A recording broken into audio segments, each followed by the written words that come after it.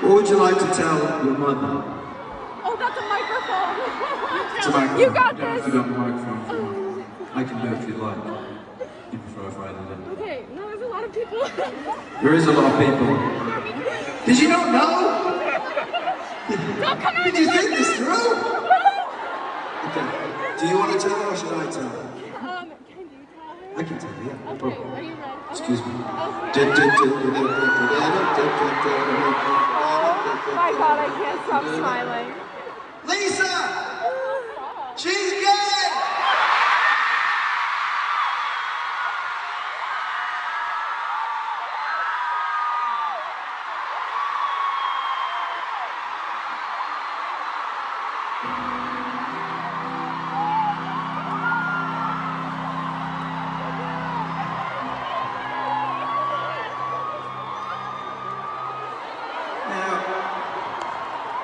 I don't want to ruin a moment. Wouldn't it be nice if we were a little bit closer together? Hey everyone, it's Anthony Allen Ramos. All right, so the world saw McKinley McConnell come out to her mom thanks to Harry Styles last week at his concert in Wisconsin. The moment went viral on TikTok and beyond. We saw it and we knew we had to know the full story and talk. And I'm so excited to be chatting with McKinley and her mother, Lisa, right now. How are you both? Fine, thank you. I'm good.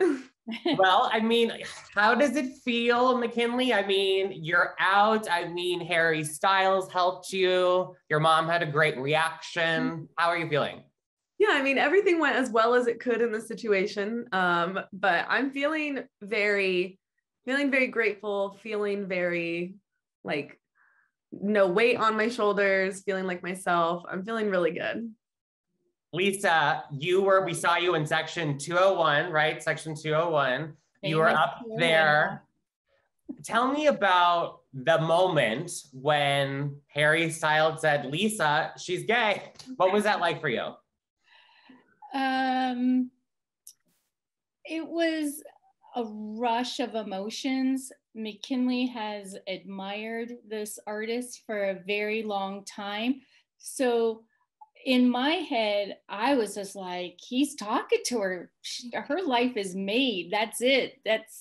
And so I was coming from that perspective that he was actually making eye contact with my daughter. And then, oh, look, he's mentioned my name.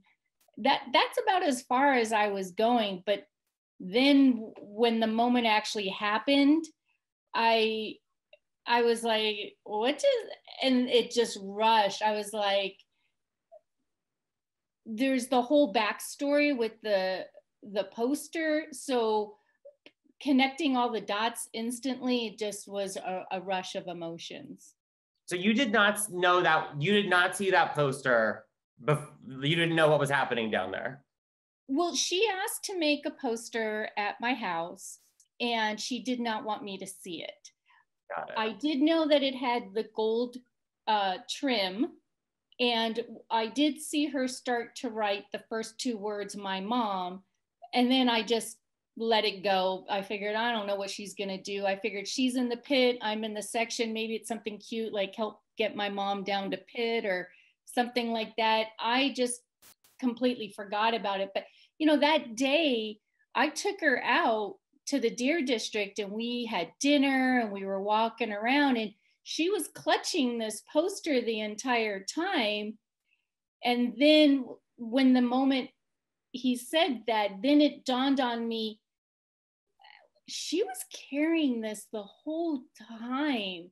And what was going through her head, the courage that she was trying to get and just holding on to it, that's what started making me cry, because I realized that poster was so valuable at that point.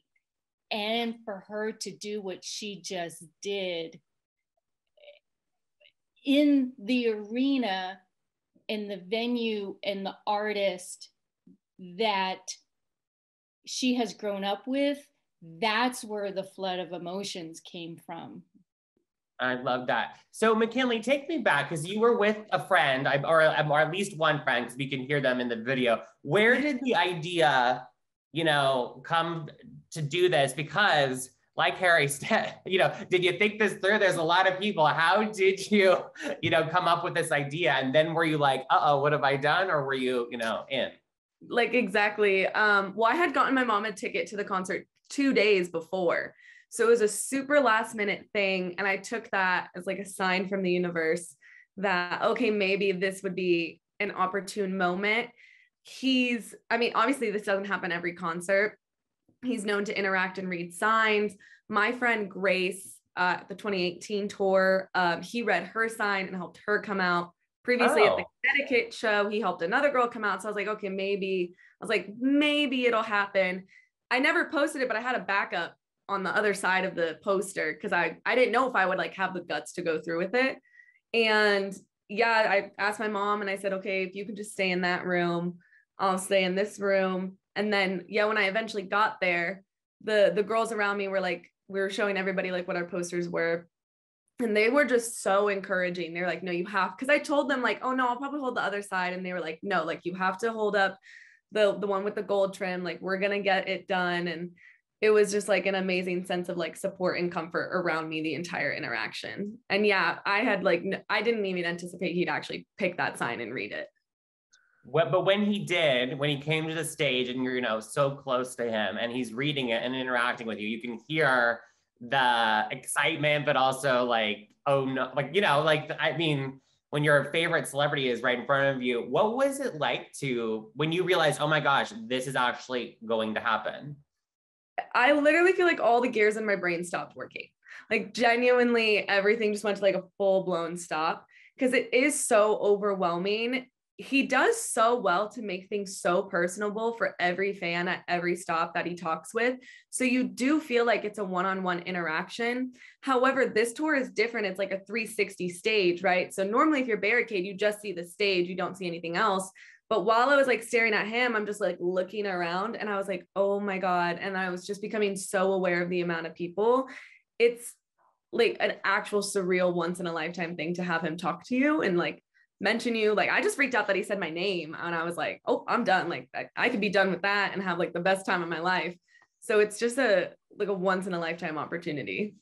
Lisa, you're obviously here today and, getting the courage to come out to family can be very stressful and can be, so difficult for us. You're obviously here supporting your daughter. How, have you been able to have more obviously in-depth conversations and kind of learn more about your daughter, now that Harry Styles is out of the picture and you two can just kind of chat it out and be a little more intimate together? No, she has a very full calendar. So I'm hoping in January, we're gonna be able to sit down and have more conversations. I talked to her and I keep checking in on her, but the actual details, nit and gritty of the entire conversation, I probably will wait until after the holidays and get a hold of her in January and talk to her. Got it. And McKinley, do you feel that, you've got your mom's support at least until you have that, more official conversation, I guess we can call it? Yeah, 100%. I mean, like my poor mom, like I did this huge thing and then got on a flight the next morning at 7 a.m. and was like, hey, gotta go to work. Right. And then I'm going to more of his shows. So I'm literally like traveling and doing school all the time. So my poor mom is just like trying to call and talk. But I mean, each and every member of like my family has reached out and like, especially my siblings the most, because they like, my siblings, I think our generation is more used to having like in-depth heart-to-heart talks through text. So like they're checking in and like talking, but I know both my parents, like my mom and my dad, like they keep going, okay, well, you're going to like sit down and we're going to like discuss, like, I want to check in on you. But even though we haven't had that like heart-to-heart like check-in, I've still felt like nothing but love and support from like both my mom and dad. Oh, that's so great. I mean, yeah, Lisa, I would love for you to talk about that because we know for, kids and people that come out, you know, that as part of the LGBTQ community, it's so important to have family support, especially from mom and dad. So, you know, how, you know, important is it for you to, you know, support McKinley now that she's, you know, come out and is living her most authentic truth, you know, at least with publicly with the family? I tried to raise the children that in our house, in our car, it's a bubble. You can say whatever you want. We can discuss whatever you want, a non-judgment zone. I want it to be very approachable with my children. And we did. There was always very interesting conversations. There was a safe place. And these are our children. These are our little babies. I want her to be happy. I want her to be loved. I want her to love someone. I will love all my children for anything that they do, any of their accomplishments. I will always be very proud of them. And I think from the very beginning, we established as parents a very safe place for them to come and talk to us. There are babies, you know, there are children. That's really beautiful. Yes, we need more parents out there like you. McKinley, you know, you know, obviously you've been out, I think, and with friends and stuff, but how does it feel for you now to, because we know that there's no rules for coming out, there's no timeline, but it can be very difficult to say those words to your parents. Harry Styles said it for you, but how do you feel now to kind of have, you know, for lack of a better term, that weight lifted off of your shoulders? I think now, especially more recently, like right after it happened and in the beginnings of it going viral, I had like zero time to process it.